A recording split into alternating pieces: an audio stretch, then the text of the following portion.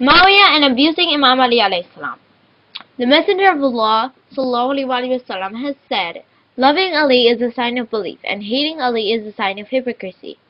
Abu Hurairah narrated that the Prophet sallallahu alaihi wasallam looked toward Imam Ali alayhi salam, Imam Hasan alayhi salam, Imam Husain alayhi salam, and Abi Fatima salamu alayha, and said, "I am in the state of war with those who will fight with you, and in the state of peace with those who are peaceful to you."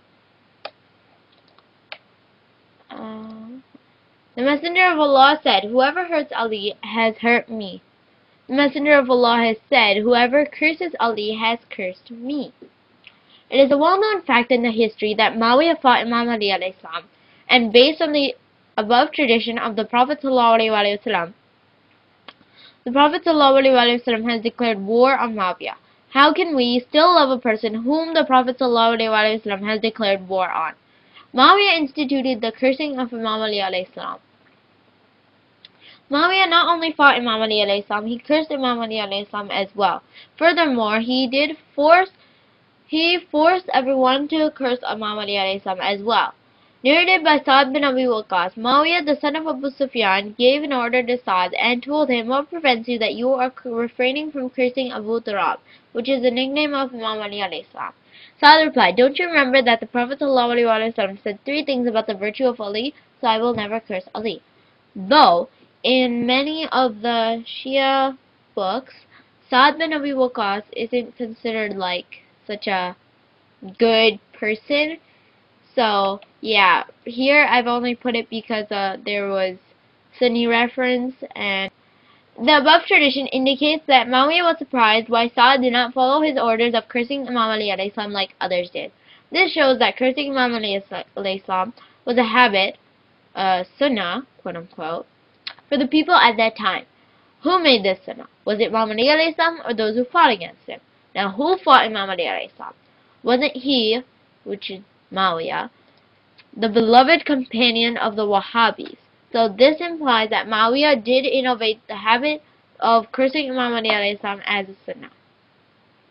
The governor of Medina, who was one of the members of the house of Marwan, called Sahel ibn Sa'd, ordered him to curse Ali, but Sahel refused to do so. The governor said, "If you don't want to curse Ali, just say God cursed Abu Turab," which is the nickname of Ali. Sahel said, Ali did not like any name for himself better than Abu Turab, and Ali used to become very happy when someone would call him Abu Turab. Cursing Imam Ali alayhi salam was in order from the beginning of Muawiya's reign for 65 years. It was Umar ibn Abdul Aziz who cancelled this order after more than half a century. Some historians even believe that the Umayyad dynasties, or descendants, themselves killed Umar ibn Abdul Aziz because he changed their sunnah, one of which was cursing Ali.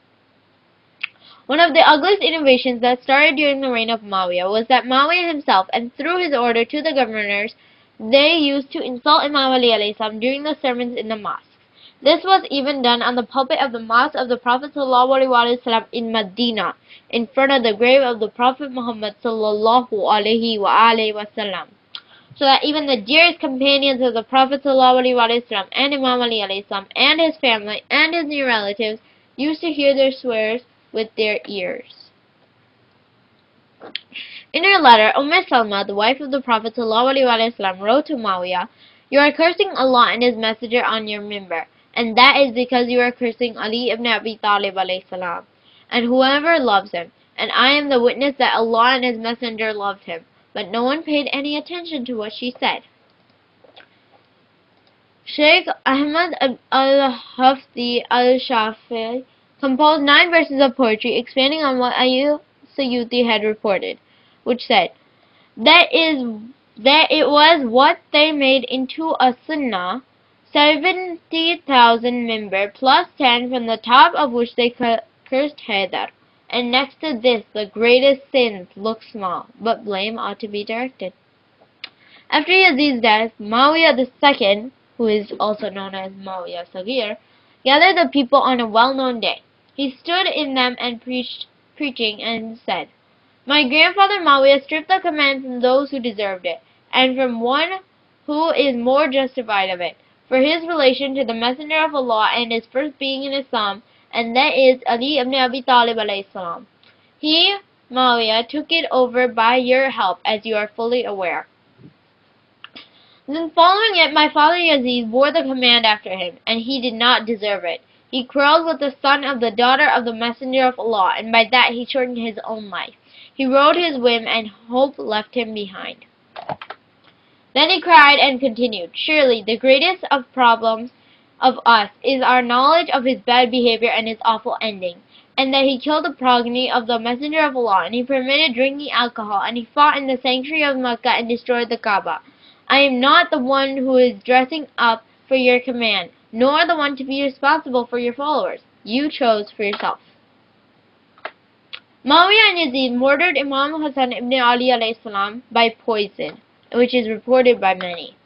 There is no reference needed to know that Yazid killed Imam Husain alayhi salam at Karbala. When Muawiya ibn Abi Sufyan put al-Mughira and Shu'ba in charge of Kufa, he summoned him. After praising and glorifying God, he said, now then, indeed a forbearing person has been admonished in the past. The wise might do what you want without instruction. Although I have wanted to advise you about many things, I left them alone, trusting in your discernment of what pleases me, what helps my regime, and what sets my subject on the right path. I would continue to advise you about a quality of yours. Do not refrain from abusing Ali and criticizing him, not from asking God's mercy upon Uthman and his forgiveness for him. Continue to shame the companions of Ali, keep at a distance, and don't listen to them. Praise the faction of Uthman, bring them near, and listen to them. It's horrible. More from Sahih Muslim. Allah's Messenger sallallahu alaihi wasallam said to Amir, a group of rebels would kill you. This narration is clearly indicative of the fact that in conflict between Imam Ali alayhi salam and his companions, Imam Ali alayhi salam was right, as Ammar ibn Yasir was killed in the Battle of Safin, fighting in the camp of Imam Ali alayhi salam. The Prophet ﷺ has said, if one, while praying between Rukn and Maqam, which is somewhere near the Kaaba, I'm not exactly sure where though, and fasting, dies but with the hate of the family of Muhammad, he will enter the fire. And he who abuses my Ahl Bayt is verily an apostate, and is driven out of Islam. And he who inflicts pain upon my progeny, upon him is the curse of Allah. And he who hurts me by hurting my progeny has verily hurt and angered Allah. Certainly, Allah has made paradise forbidden to he who does injustice to my Ahl Bayt, or kills them, or assists them, or abuses them. The Messenger of Allah ﷺ has said, whoever curses or verbally abuses Ali, he has in fact cursed me. And whoever has cursed me, he has cursed Allah. And whoever has cursed Allah, then Allah will throw him into the hellfire. Thus Muawiya and his associates were, in fact, cursing the Prophet ﷺ. And by cursing the Prophet ﷺ, they were cursing Allah subhanahu wa ta'ala. And by cursing Allah, they shall enter the hellfire. By Allah, they will be asked to account for what they've said. That is a promise by Allah which he shall not break. And do not think Allah to be heedless of what the unjust do. He only respites them up to a day on which the eyes will be fixedly opened. In conclusion, Muawiya had started the cursing of Imam Ali alayhi salam, and he is the one who will be in hellfire.